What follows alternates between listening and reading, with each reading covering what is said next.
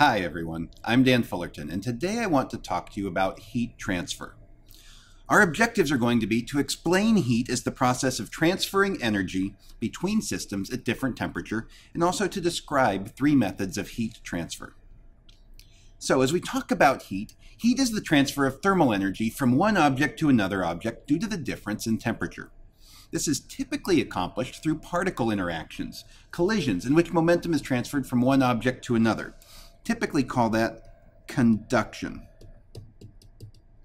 Now, energy is typically transferred from higher energy to lower energy particles, and after many collisions, both systems of particles likely have the same temperature. Because the particles comprising objects have a distribution of particle velocities and energies, on the microscopic scale, this transfer of energy is a probabilistic process that we model using Maxwell-Boltzmann statistics. So, methods of heat transfer. Heat can be transferred from one object to another by three different methods. The first, conduction, is energy transferred due to the particles comprising the object colliding. As those collisions transfer down the object, the average kinetic energy of all of those particles becomes more and more similar, and you get a uniform temperature throughout the object. You have transferred heat from one end to the other. In convection, the energy transfer is due to heated particles actually moving from one place to another. So the high kinetic energy particles actually moved, not just their energy. And radiation is energy transferred through electromagnetic or EM waves.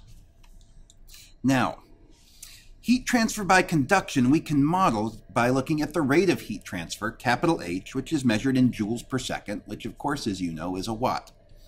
So the rate of heat transfer is equal to this constant, the thermal conductivity of some material K, times A, the cross-sectional area, times the change in temperature or the temperature gradient across the object divided by the length of the object.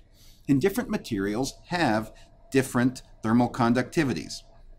Something like aluminum has a very high thermal conductivity, 237, while something like concrete, glass, water have much lower thermal conductivities. Let's take a look and see how we would apply this. Here we're going to look at the rate of heat transfer through a window.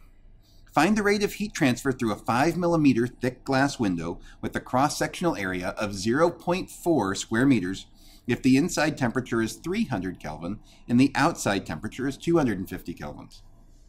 Well, the first thing we have to know is the thermal conductivity of glass, which we could look up, is going to be about 0.9.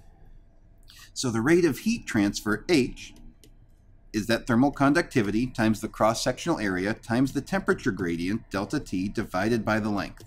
Or in this case, 0.9 times 0.4 meters squared times our temperature gradient is 50 kelvins, divided by the length, which is going to be 5 millimeters or 0.005 meters, which is going to give us about 3,600 joules per second or 3,600 watts. Let's take a look at one more example. One end of a 1.5 meter long stainless steel rod is placed in an 850 K fire. The cross-sectional radius of the rod is 1 centimeter, and the cool end of the rod is at 300 K. Calculate the rate of heat transfer through the rod. Well, again, we have to start off by looking up the thermal conductivity of steel, and we're going to use a value of about 16.5. We also need to know the cross-sectional area. Well, area is pi r squared, so that's going to be pi times our radius, 1 centimeter or 0.01 meter squared, which is going to give us 3.14 times 10 to the minus 4 square meters. Now we can find the rate of heat transfer. Heat transfer rate is Ka delta T over L, or 16.5 times our cross-sectional area, 3.14 times 10 to the minus 4 square meters.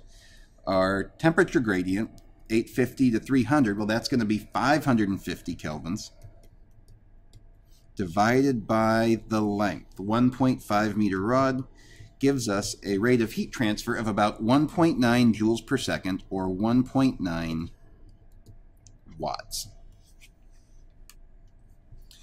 Hopefully that gets you a good start on heat transfer. Nice simple topic, nice and straightforward. If you need more help or looking for more information, check out aplusphysics.com. Thanks and make it a great day.